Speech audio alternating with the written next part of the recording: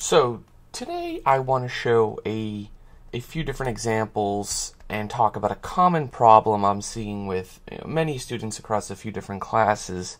It's definitely coming to my attention that it's a consistent issue among less experienced painters, and it definitely has to do with value.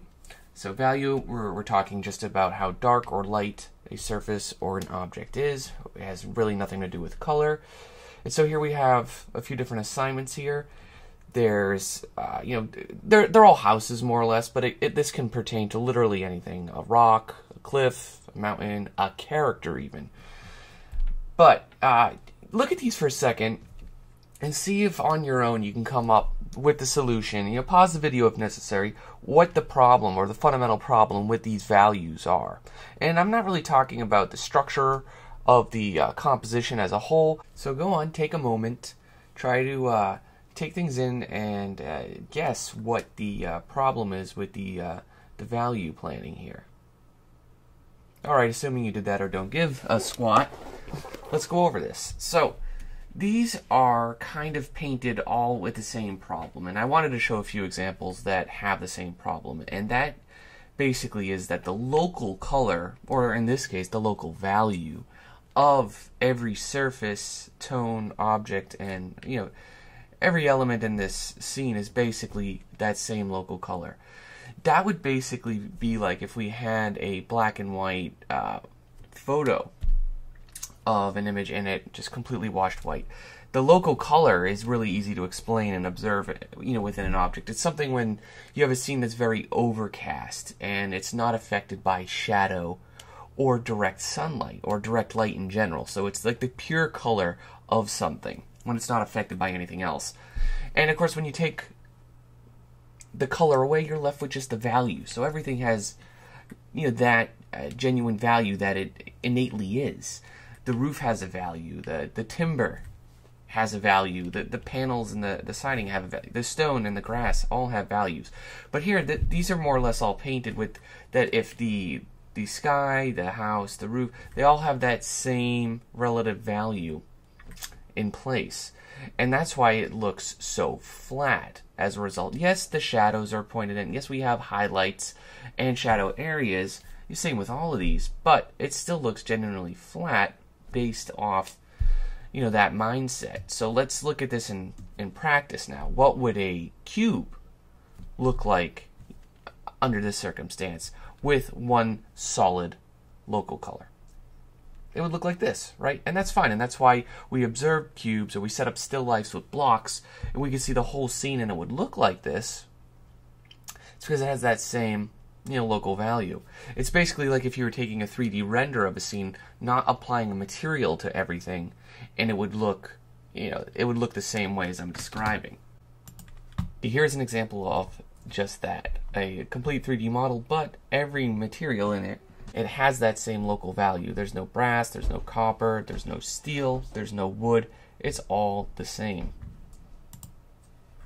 So, of course, these houses or these buildings, under these circumstances, this is basically the equivalent of what they would look like without any design elements and or detail. So you can begin to see where this problem is stemming from with a lot of beginner artists. It's just we know that we think, oh yeah, the light's up ahead or above, right? So anything on the surface is obviously getting lit. Then we have just some general side or that ambient shadow, and then of course more or less a direct shadow in this case, just to clearly convey the forms.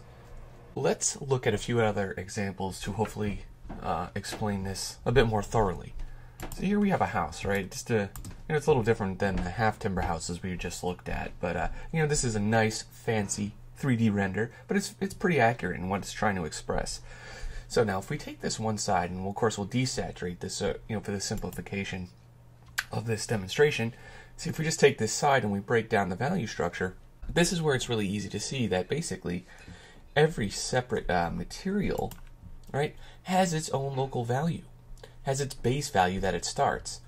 And by comparison, every value when you see that when the form changes, every value or material has its light, direct sunlight and shadow counterpart. So there's two versions for every every value. So this is, again, look what it looks like kind of by default.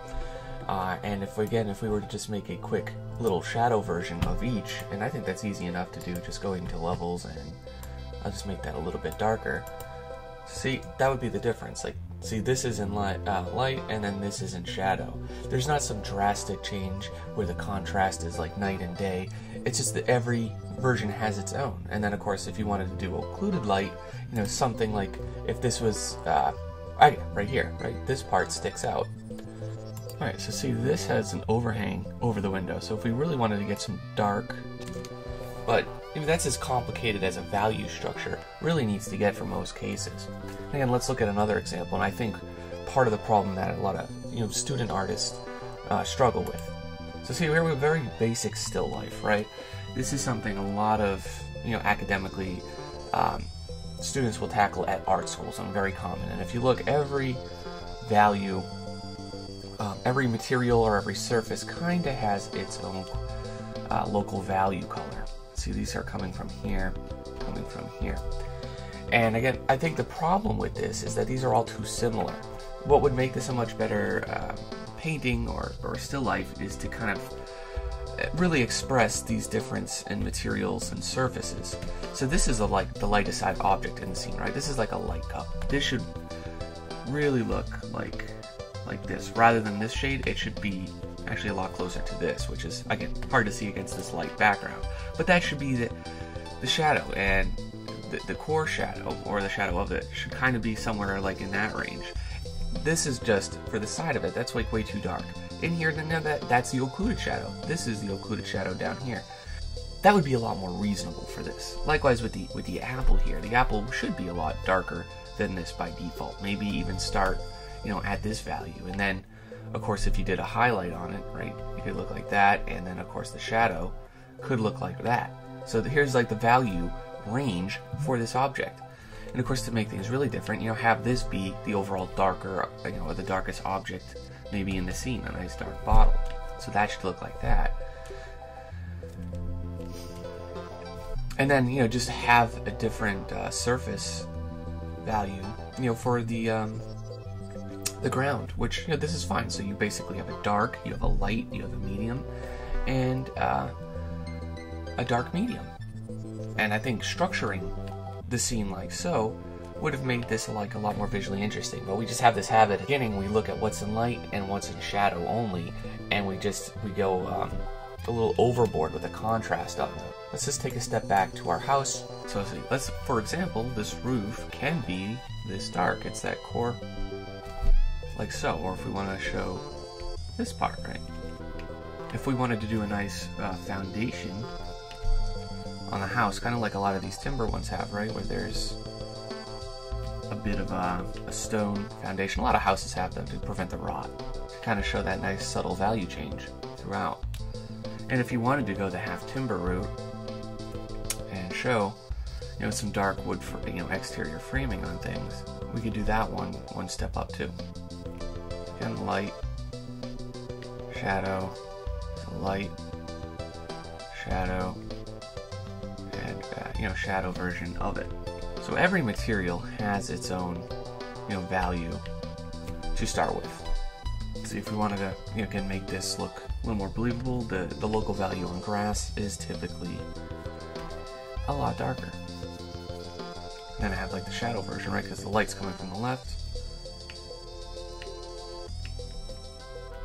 Come that way, and then we have a cast shadow on the house. But that's as simple as we can break things down. We don't need to get any more complicated about the value structure than that. And yeah, there are always exceptions. Here's one of them, right? The more intense the lighting, the more intense the shadow is going to be. Hence this example. And to contrast that, here's some studio lighting, where the lighting is extremely diffused and soft, so you don't get that really hard shadow or that contrast in the light and the dark. There's a lot of circumstances for each and every one of these. I would recommend just try to understand and break down your materials to figure out how their value relationships are from one another, and you'll be all right. Thank you for watching my video. If you found it helpful, please leave me a like. If you want to help me out, please share it with your friends. I'm also on Facebook, where I have a subscribe button where you can get newsletters and discount info. I'm also on Twitter, where I update and post images almost regularly. If you want a chance to mingle and meet other like-minded individuals such as yourself, join the Brushtosh community, free and open to anyone, of course through the Google+.